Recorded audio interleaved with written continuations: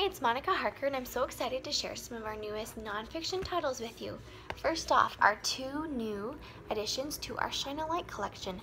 These are our flashlight books. So here's Human Body, our new favorite.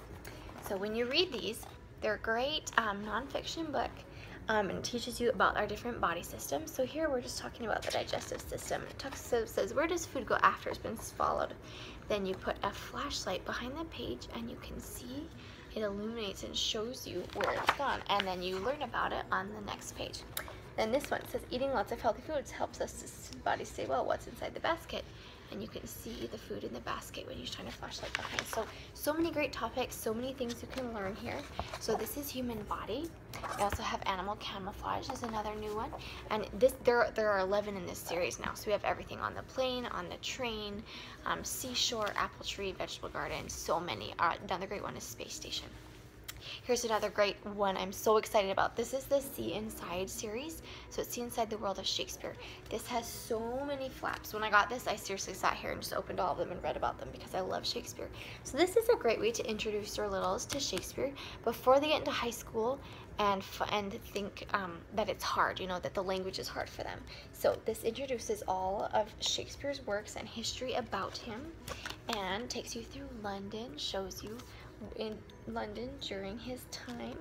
And this is my favorite page because I've been here. This is the Globe Theatre where a lot of his plays were performed. It teaches you inside about the different areas that different classes of people could sit, and just so much good history about this.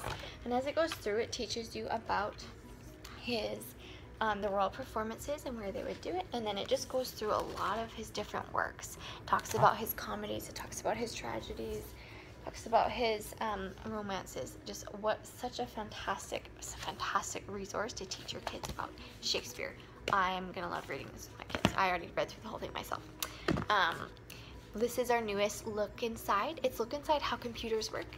So it has a ton of flaps. Usborne's so good with their flaps. With so many things you can learn, everybody can learn, and then check this out.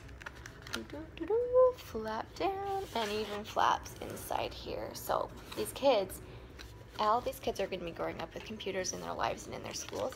They're going to know everything. So Look Inside is the youngest one. Look Inside series is 2 and 3 and above.